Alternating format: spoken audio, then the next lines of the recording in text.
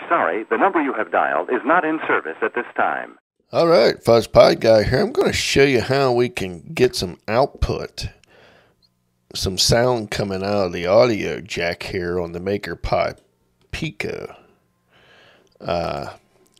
So all we need is obviously the Pico and the bass here, and I have a computer speakers plugged into this jack here, and we're going to be using GP18 on the script, and we're going to play this using GP21 button here. Now we can change it to do any of these other buttons, or we can hook up a button coming out of here if we want. We would just have to change the GPIO number. So I have my speakers plugged in. I have my Pico plugged into the computer. I got Thorny up, and we're going to need Circuit Pi on the Pico. Now if you don't have that, kind of look like this when you have it plugged into the computer here. I'm going to upload that file to my website for this information that you can download it if you need it. But I have my MP3 file that we're going to use here. Obviously, as you can see, it's only 128 KB, which it needs to be small because we don't have very much room. So that's the file we're going to be playing. It's like 30 seconds long.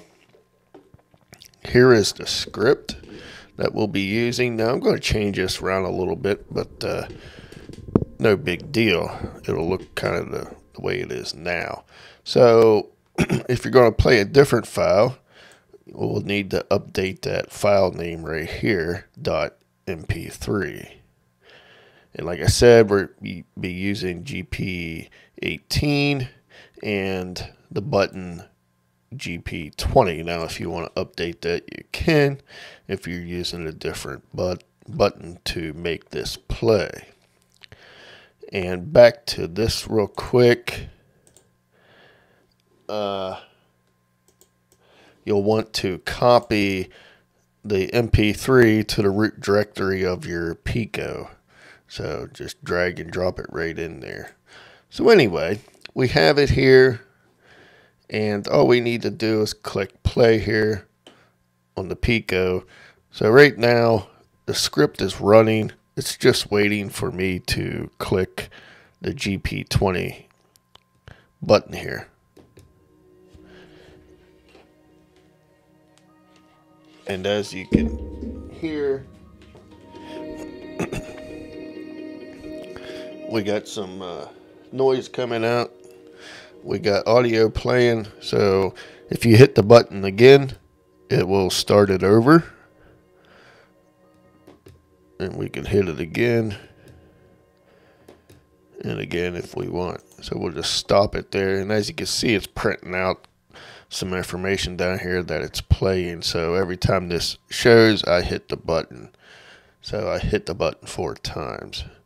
So that's pretty much it. Something simple for the Maker Pi Pico bass. If you have it, this is a nice little board to get used to the Pico and play around. So I thought I would share this. So hopefully this kind of helps out. And thanks for watching. Stay tuned for another one.